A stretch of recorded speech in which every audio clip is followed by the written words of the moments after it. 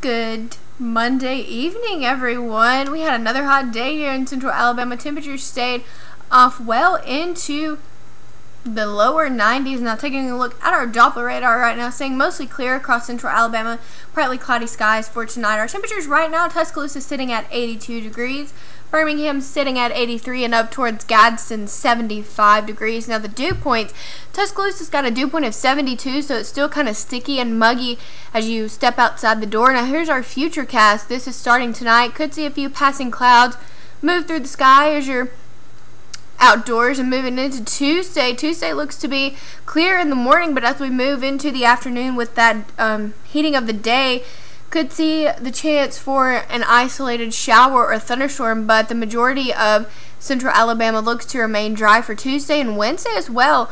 Waking up Wednesday morning to a few passing clouds. Moving into the afternoon, though, is when we introduce that chance to see an isolated shower or thunderstorm. Wednesday is a greater chance than Tuesday, but some places won't see rain. Now, here's our rain chances for the next 5 days. Tuesday got a 10% chance of rain, Wednesday 20%.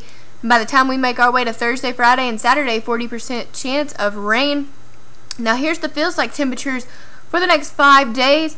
Going to be well into the 100s. Tuesday feeling like 102, and by Wednesday we're going to be feeling like 104 degrees. Very hot temperatures here. Thursday, Friday, Saturday remaining at 100 degrees. Now the forecast for tonight around 7 o'clock, 89 degrees. Around 10, going to be about 81, and by 1 a.m., 77.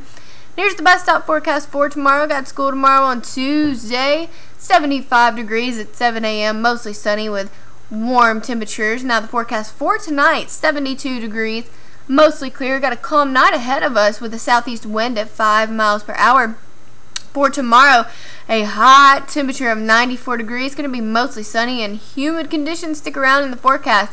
Got a south wind at 5 miles per hour, funneling in some Gulf moisture. That's what making our temperatures feel so hot. Now here's our extended forecast for the next 7 days.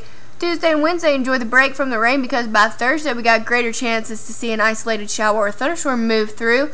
And that 40% chance of rain carries all the way into Saturday. Sunday kind of drops off a little bit at 30%, but our temperatures are staying well into the 90s, and we've got lows staying in the low to mid 70s.